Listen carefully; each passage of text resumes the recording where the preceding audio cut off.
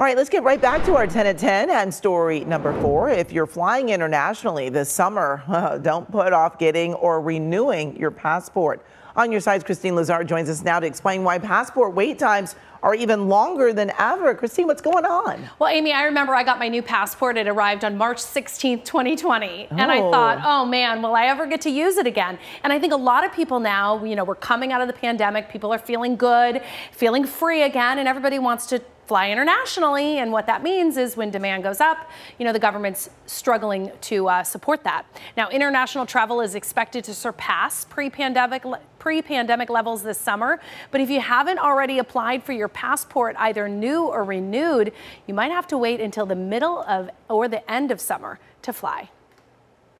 It needs to be the original only. The line at the passport office in Van Nuys stretched around the building. Christine Gallagher got here before it opened and still had to wait hours to be seen.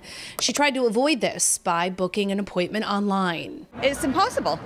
It's like some weird Kafkaesque circle that you just go around it. And then I got onto the site and there was no appointments available. The State Department is processing a record number of passports, up to 500,000 each week, which is about 30% more than last year at this time. It's largely due to the pent-up demand for international travel as people are really feeling like we are back to normal. But passport wait times are anything but normal. Katie Nastro is a travel expert with Going.com. Wait times have jumped not once, but twice since February of this year. It will take anywhere from 10 to 13 weeks for standard processing, which used to take 6 to 9 weeks.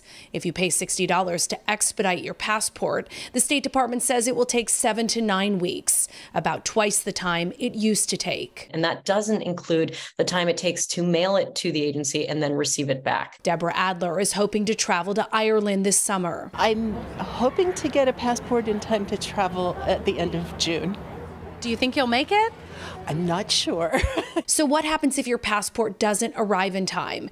If you have proof of international travel within the next 14 days, you can get an emergency passport, but that's not an easy process either. If you are needing to travel within that 14-day period, you do have to go in person for an in-person consult, and there are no guarantees that there will be appointments available.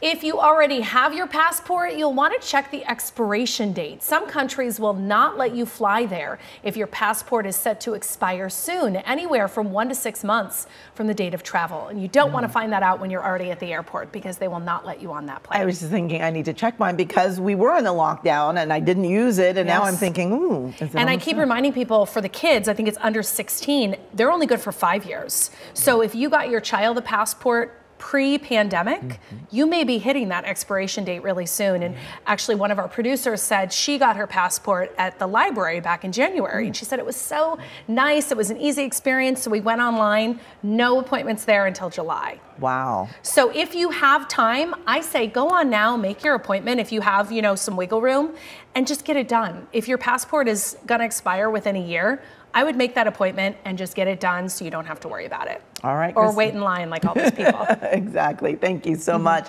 KCAL 9 is now KCAL News. CBS News Los Angeles, your local news, streaming wherever, whenever.